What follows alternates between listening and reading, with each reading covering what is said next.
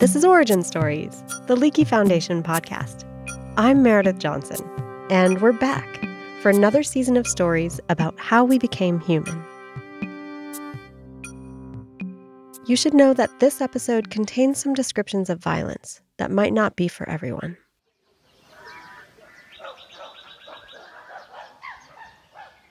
Jane Goodall arrived at Gombe National Park in Tanzania on July 14, 1960, to begin the first long-term, detailed study of chimpanzee behavior in the wild. It had been her lifelong dream to do such a study. Nearing the shore, I felt a special excitement, for ever since childhood I had dreamed of studying animals in the wild. A game ranger helped me to pitch camp near the shore. The following morning I set out alone to locate the elusive animals. You might be able to picture it in your mind.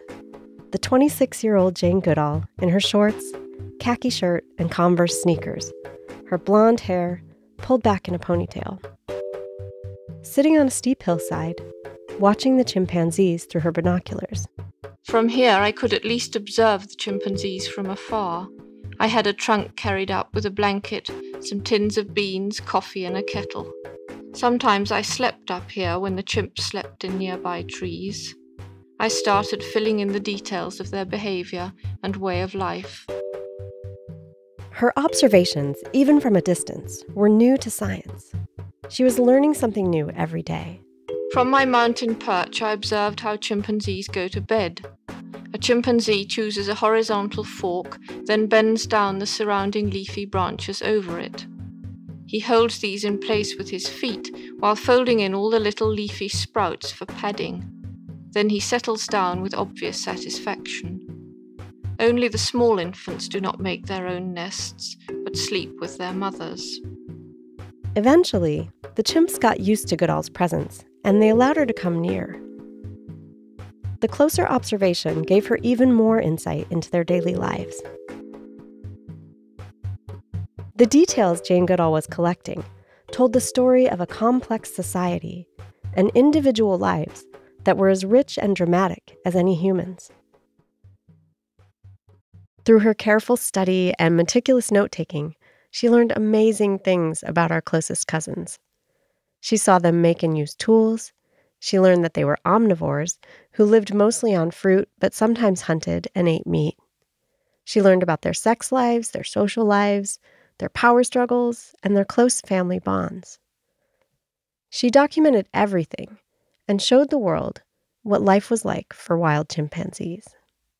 After a while, Goodall set up a banana feeding station that allowed her to get even closer to the chimps. We devised a concrete banana box, rigged with a wire to open or close the door. But this rationing system was not completely chimpanzee-proof. They pried off lids, pulled open pins, unlatched catches, pulled on cords, even unscrewed bolts. Their skill in manipulation and their ability to reason made them fascinating subjects for study. In a move that caused some controversy, she gave each individual chimp a name. I soon began to recognize some as individuals and gave them names that seemed to suit them.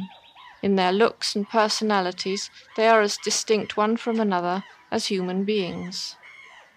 Mr. McGregor stood out because of his bald crown and shoulders. He reminded me of the crusty old gardener, Mr. McGregor, in the Peter Rabbit books. Ollie is very shy and doesn't make friends easily, and Melissa is spiteful and tends to harbor grudges. Goodall's first 10 years of work at Gombe led her, and the rest of the world, to think that chimp society was for the most part peaceful and lovely, and that chimps were like nicer versions of us.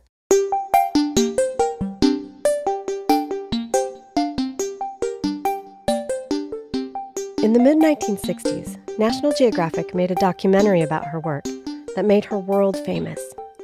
She published scientific papers, she got her PhD from Cambridge, she started accepting students at Gombe. Her groundbreaking study thrived. Her name, Jane Goodall. She was 26 years old and destined to make scientific history. But then, around 1970, a series of events started to unfold. Something that no one had ever seen before, and no one since had been able to find the cause of. These events shattered Goodall's chimpanzee paradise and forever changed our understanding of chimpanzees and ourselves. I am Joseph Feldblum, and I am an evolutionary anthropologist at Duke University. Should I keep going? And I study chimpanzee behavior in the wild at Gombe National Park in Tanzania. Feldblum, like Jane Goodall, is a Leakey Foundation grantee. He's studied the strange and brutal events Jane Goodall and her team started to witness at Gombe. In the early 60s, Jane established this feeding station, which was a bit above the beach in the Kakombe Valley. And she actually started it accidentally, where a particularly bold chimp came into her camp and stole some bananas. And she realized that this was something that appealed to the chimps. And so they started slowly experimenting and formalizing this system of provisioning. The chimps could come and get bananas from a big metal box. Researchers would hang out nearby to record their comings and goings and write down everything they did. There were about 45 chimps in the community who would come to the feeding station. In the mid-1960s, Goodall and the other researchers who had joined her at Gombe started to notice a sort of a slow unraveling of the normal chimp social order. This was maybe the first sign that there was some sort of subdivision among the individuals that they knew. The changes were subtle at first. They started to notice that chimps, who used to hang out together and arrive at the station together, started to arrive from different directions. Some of the chimps started to come from the north and some from the south. But, this was still a pretty stable situation, and there was no indication from the interactions among those individuals when they were at the feeding station that there was any tension between them in any sort of cliquish way. Gradually, the groups really started to split apart. Here's Jane Goodall speaking at a 1978 Leakey Foundation lecture. In 1970, our large main study community began to divide. After 2 years, the communities were two separate entities, no more friendly relationships between the males of these two groups. And if the two groups met one another, then they would display, they would make a lot of noise, and both retreat. From there, the tension continued to build, and as the months passed, the split between the formerly friendly chimps was complete. By 1973, researchers recognized the southern subgroup as a separate community, and they called them Kahama after the valley that seemed to form the center of their range. 7 adult males, 3 females, and their young formed the new southern Kahama group. The northern group was called the Kasakela community. This northern group was much larger. It had 8 adult males, 12 females, and their young. As the months passed, encounters between the groups got more and more hostile, especially between the males, who started to gang up and go on patrols. When male chimpanzees go on patrol, they gather together in a group. They don't make any noise, which is unusual for chimps. They line up single file and they move silently on all fours on the ground. They stop frequently to look for signs of outsiders. Sometimes they'll climb trees and look out to sort of scan the terrain. Patrols usually happen around the border of a community's territory where it meets the territory of an outside community. They started going on these patrols into the Kahama Range, and then in early 1974, the first attack was observed. 4 years after the community began to divide, 2 years after the division we considered was complete, a series of extraordinarily brutal attacks began, which resulted in the killing or probable killing of all 7 of those males who moved down to the south and at least 1 of the 3 adult females. 4 of these attacks were seen. And they weren't at all like the kind of attacks that go on within a community. These lasted between 10 and 20 minutes. They were, in all cases, perpetrated by between 3 and 6 adult males. and they inflicted extremely severe wounds. These attacks horrified and traumatized Goodall and everyone at Gombe. Nothing like it had ever been seen before.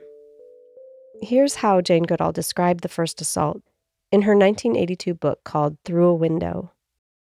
The assault began when a Kasakela patrol of 6 adult males suddenly came upon the young male Hody feeding in a tree. So silently had the aggressors approached that Hody was not aware of them until they were almost upon him, and then it was too late. He leapt down and fled, but Humphrey, Figgin, and the heavyweight Jomio were close behind, running shoulder to shoulder with the others racing after them. Humphrey was the first to grab Hody, seizing one of his legs and throwing him to the ground. Figgin, Jomio, Sherry, and Everett pounded and stamped on their victim, while Humphrey pinned him to the ground, sitting on his head and holding his legs with both hands. Hody had no chance to escape, no chance to defend himself. Rodolph, the oldest of the Kasakela males, hit and bit at the hapless victim whenever he saw an opening, and Gigi, who was also present, charged back and forth around the melee. All the chimpanzees were screaming loudly, Hody in terror and pain, the aggressors in a state of enraged frenzy.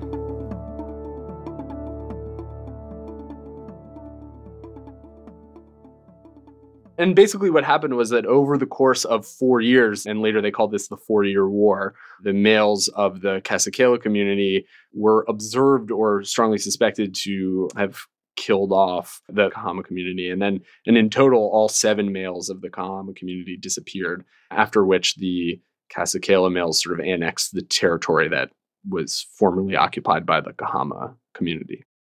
It took time for her to get used to this new understanding of what chimpanzees were capable of.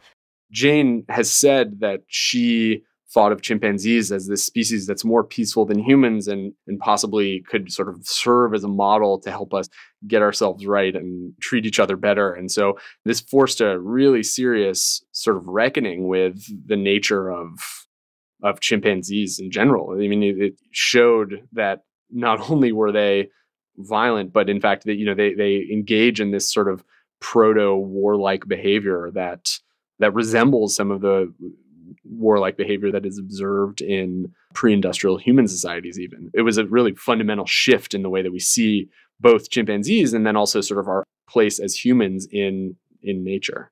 For the victors of the 4-year war, life went on, and scientists were left sort of stunned and baffled about what had happened. It was hard for these scientists to explain it, in part because they had nothing to compare it to. No other event like it had been seen at any chimpanzee research site. Yeah, it was sort of a mystery about why it happened. There were basically 2 or maybe 3 hypotheses that were described by contemporary researchers about what happened. Some thought maybe it was the feeding station that caused it. Maybe they were 2 separate communities all along, who only came together for the free bananas.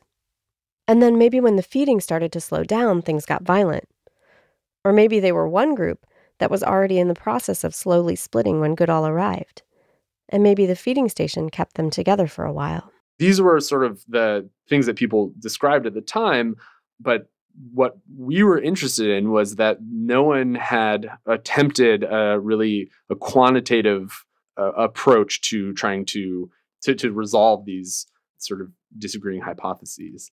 The 4-year war has been an unsolved mystery ever since it happened, and it's been a cause of much debate among scientists. Researchers have observed aggression and deadly violence between different groups of chimpanzees at Gombe and at other research sites. Chimps fight. That's not unusual. But this, where one community split in 2 and formerly friendly chimps turned on each other, it remained a mystery for decades. The real answer was hidden in the field notes and records of chimp behavior that Goodall began in 1960 and that her successors have continued to this day. The records are archived at Duke University, where Joseph Feldblum works. His advisor and the co-author of his study, Ann Pusey, worked for years to digitize these records. So we had this trove of data from this period. And then also we're lucky that in the intervening years, there have been some really powerful analytic techniques that we discovered could help us shed light on this issue. The technique he's talking about is called social network analysis, and Feldblum learned about it when he went to a sociology conference a few years ago. It's a way of mapping and analyzing relationships between individuals. He heard about an iconic sociology study called Zachary's Karate Club that applied social network analysis to show how tensions between members of a karate club led it to split apart. With social network analysis and the detailed field notes at his fingertips, Feldblum could look at the entire social world of the Gombe chimps during the time period leading up to the community split and also during the war. He was able to see each chimp's social ties through things like whether two chimps arrived at the feeding station at the same time and from the same direction. And with chimps, that sort of thing matters. We created social networks out of joint first arrivals at the feeding station with the idea that if two individuals arrived together at the beginning of a day, then probably they were spending time together elsewhere in the forest beforehand. And he thought maybe he could use this kind of analysis to solve the mystery of the 4-year war. Goodall's observational data from before the war was key. What were the normal patterns, and how did they start to change? The first question he needed to answer, though, was, did the large group really split in the first place? Or were they two communities all along? And it turns out they really did split. Once we found that, then we had a second set of questions that we wanted to ask, which was what factors might have precipitated this? This question was a lot more tricky to answer, and it's something no one has been able to figure out until now. Feldblum had a few ideas when he first started his study. We created this big timeline of all of these events. And so these were changes to the sort of schedule, frequency of provisioning bananas when chimpanzees entered the feeding station. And then there were changes to the dominance hierarchy. So there were several in the years since Jane first arrived. Even though a lot of chimp life revolves around fruit, the banana feeding station didn't seem to cause the problem. Things started to unravel in the community right after the death of a respected elder chimp who was kind of a bridge between the chimps in the northern and southern communities. This elder chimp, whose name was Leakey, named after Louis Leakey, had friends in both groups. Well, in some other species, we've seen that the death of sort of important high-ranking individuals doesn't have much of a long-term effect on network structure. So we're discounting that a bit, but I wanted to mention it especially because, Leakey was near and dear to our hearts. After Leakey died, a chimp named Humphrey became the alpha male. But his position was weak, and he was constantly challenged by two brothers named Charlie and Hugh. So now Feldblum's social network investigation takes a turn towards a Game of Thrones power struggle. And we hear the term alpha male a lot, so I just want to take a minute to describe what that means in a chimpanzee community. Chimps live in big social groups. They have a social hierarchy that's dominated by males.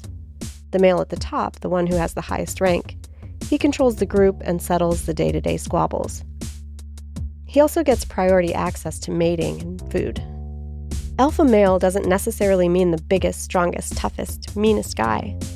The alpha is often the one who's best at forming alliances and the best at the politics of group living. Alpha males come and go, and Gombe in the 60s and 70s was a time of political turmoil. There's some evidence from Gombe and from elsewhere that different alpha males have different sort of alpha styles. And so there was a male named Goblin who I had formed a lot of alliances, and he directed joint aggression with other males towards subordinates fairly often. And then there was the most famous alpha male in Gombe was Frodo, and he wasn't particularly fond of forming alliances, and he sort of did it all himself. And so different males do have different strategies. So the second alpha at Gombe was Mike, and he was alpha from I think about 1964 until about 1970 or 71, and he was not a particularly big male, but he was famous for taking the sort of empty oil drums that were left over at Gombe that people had brought. And when he would do his displays, he would roll these in front of him, and it would make this unholy racket and terrify all the other males. And so he sort of used his cunning to cement himself at the top of the hierarchy for a while. After Mike was Humphrey, who rose to power after Leakey died. He wasn't a particularly secure alpha male, and that contributes to this story. Hugh and Charlie, the two brothers who were part of the Southern group, became increasingly aggressive towards Humphrey. So it was definitely this sort of palpable tension between these three in particular that, researchers at the time noted. The rest of the chimps chose sides. And then the real brutality began. Humphrey and his northern community killed every single male in the Southern group and took over their territory. They also took the 3 surviving females from the Southern group. In fact, Feldblum's study suggests that the limited number of sexually available females in the forest at the time was the other cause. And so we think that probably the most likely catalysts were the dominance struggle between Humphrey, Charlie, and Hugh, and the changing operational sex ratio. Ambition, power, jealousy, sex, the same things that can cause clashes in our own human societies. And like with humans, the hostility rippled out from the rivals and affected the whole community because of all the social ties between the chimps. Feldblum and his team's results mirror what researchers have seen in other primates, including humans. A previous analysis of schisms in nearly 50 human societies worldwide found that internal political conflict frequently comes before a split in human groups, followed closely by competition for scarce resources. And Feldblum is interested in some of the bigger questions that the data from Gombe illuminates. A big question in behavioral ecology is just sort of, why do animals spend time in groups in the first place? He says that understanding why social groups break down can give clues about the forces that bind social groups together in the first place. Maybe the events at Gombe can help us better see patterns and learn when human conflicts might be brewing as well. Given that we think that humans evolved from a chimpanzee-like common ancestor of chimps and humans, this sort of can put human conflict, human social organization in evolutionary perspective. What's also interesting is some of these analytic techniques that we use to study chimpanzee social structure for this project and then for upcoming projects were really developed in the human social sciences. In many cases, we might be able to start making more explicit comparisons between chimpanzee social structure and human social structure that can give us further insight into human social organization. After the events of the 4-Year War, this kind of organized violence among chimpanzees of the same community wasn't seen again until now. As we were reporting this story, a split that's been building for years has been confirmed at a field research site in Uganda. A new civil war has broken out. Researchers there say they have brothers fighting brothers, sons fighting with their mothers, and fathers with their offspring. Once again, it's upsetting for researchers to witness, but this time, they'll at least have a better understanding of some of the causes and tools to make sense of what's going on in front of their eyes. Thanks to Joseph Feldblum for sharing his work, and thanks, of course, to Jane Goodall. Check out our website, leakeyfoundation.org, to see our new video about Jane Goodall and the Leakey Foundation. Origin Stories is a project of the Leakey Foundation, a nonprofit organization that funds human origins research and shares discoveries. This year, the Leakey Foundation is celebrating 50 years of exploration, discovery, and sharing our human story. You can support this show and the science we talk about by making a donation to the Leakey Foundation today. Jeannie Newman and 2 anonymous supporters are offering a matching challenge just for Origin Stories listeners. Thanks to them, your donation will be quadrupled, up to $5,000. Your $5 will become $20, your $10 will become $40. If you gave $50, it would turn into $200 to help produce more Origin Stories episodes. Go to leakeyfoundation.org/Origin Stories Challenge and make a donation today. It will really help us, and we really appreciate it. The link is in your show notes. Another way to help is to rate and review us on Apple Podcasts. Tell a friend, tweet about the show. All of that helps people find us, and it means a lot. This season of Origin Stories was made possible by support from Dixon Long, Camilla Smith, Jeannie Newman, and donors like you. This episode was produced by me, Meredith Johnson, with producer Shuka Kalantari. Our editor is Julia Barton. Sound design is by Katie McMurrin. Our theme music is by Henry Nagel. This season, we're celebrating the Foundation's 50th anniversary by sharing incredible lectures from the Foundation's archive. So we'll be back in 2 weeks with a talk from Carl Sagan recorded in 1977. Thanks for listening.